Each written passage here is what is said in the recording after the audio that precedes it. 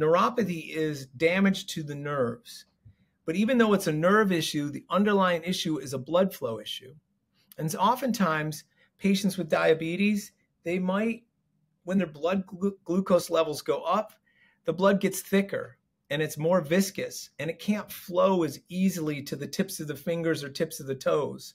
So that's where people start to feel the damage. They may get a little numbness, or when they go to step in the shower and they put their hand in and they can't feel how hot it is, or they put their foot in, they're losing certain sensations because it's like a grapevine.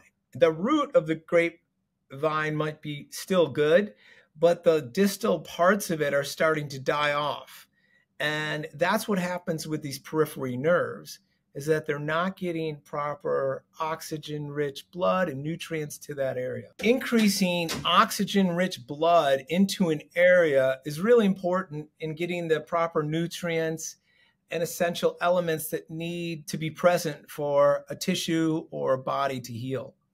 We're increasing the blood flow by 400% into a given area when we do these SoftWave treatments.